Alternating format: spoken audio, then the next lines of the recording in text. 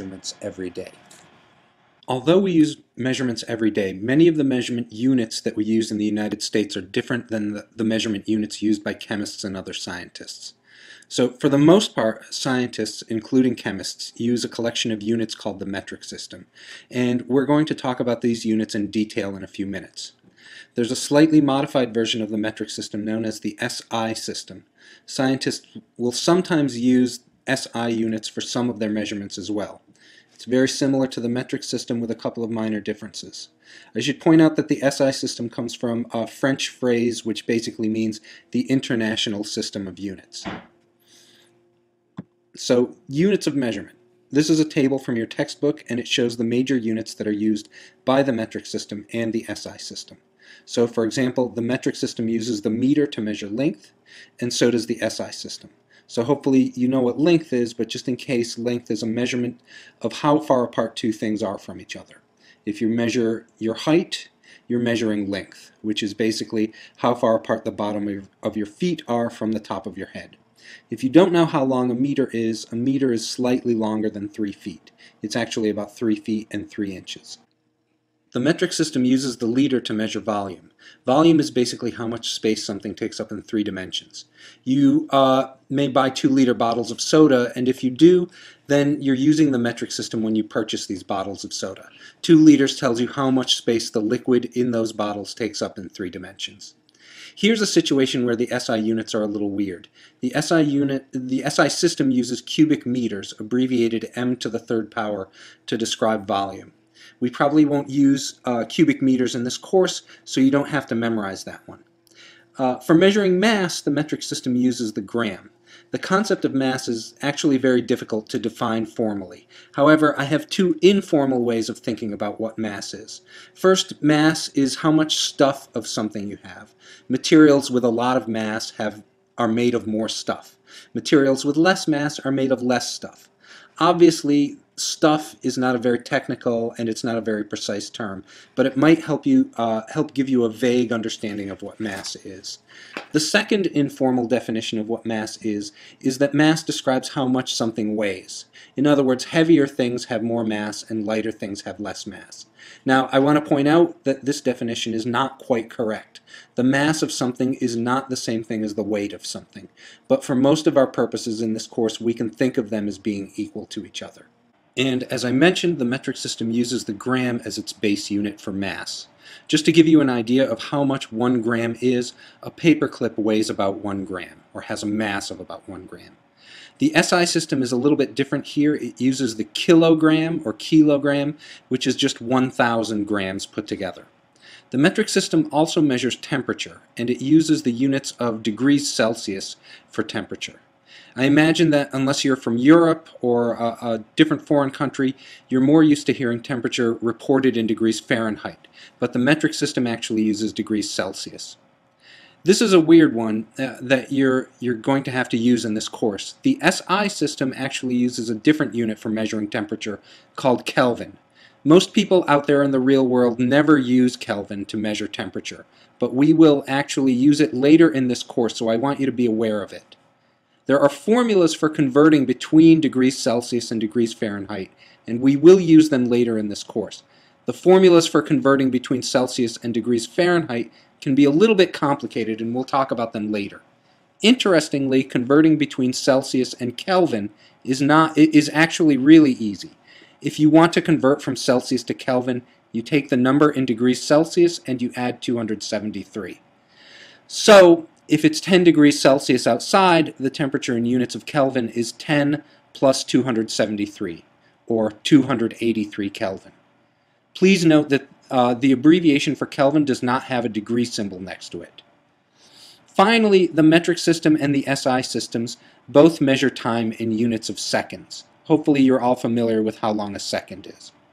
I should also point out that this table shows the abbreviations for each of the units we discussed. Meter is abbreviated with the lowercase letter m. Liter can be abbreviated either with a capital or lowercase letter L. Gram is abbreviated with a lowercase g. And you can hopefully just look at the other abbreviations. So we'll be using many of these units throughout the rest of the course. You should know the standard metric units for length, mass, volume, temperature, and time. You should also be aware that Kelvin is a unit for measuring temperature, and you should know how to convert between degrees Celsius and Kelvin. So now let's talk a little bit in more detail about the metric system and length. As we mentioned in the previous slide, the standard metric unit for length is the meter. This is a cartoon of a meter stick, and they're trying to show you that 1 meter is about 39 inches in length, or 1 meter is slightly longer than 1 yard. They're also showing you something else. They're pointing out to you that sometimes you're measuring the length of things that are actually much smaller than 1 meter in length. Usually when you're measuring the length of something that's much smaller than a meter, you can actually break the meter into smaller pieces.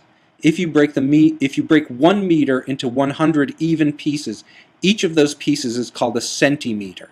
The centi in centimeter means that it's 1/100th of 1 meter in length. And we'll talk a little bit more about what centi means in a few minutes. So, as I mentioned earlier, the metric system uses the liter to measure volume, and volume is how much space something takes up in 3 dimensions.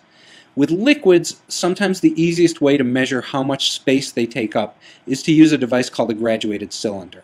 On the left, you can see a graduated cylinder that's being used to measure the volume of a purple liquid.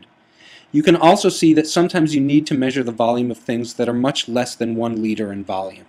Under these circumstances, you can break the liter into 1,000 even pieces. Each of the 1,000 pieces is then called a milliliter. Hopefully you can see that the purple liquid on the left has a volume of about 946 milliliters. But we'll talk more about graduated cylinders later in the course. So if you're having difficulty understanding how to read it, we'll deal with that later. I should also point out that the abbreviation for the milliliter unit is the letter M followed by the letter L. Sometimes you're trying to measure the volume of things that are much smaller than even a single milliliter. Under these conditions, you might use volume units called microliters. If you break 1 single liter into 1 million even pieces, each of those pieces is a single microliter. The abbreviation for microliter is the Greek letter mu followed by the letter L.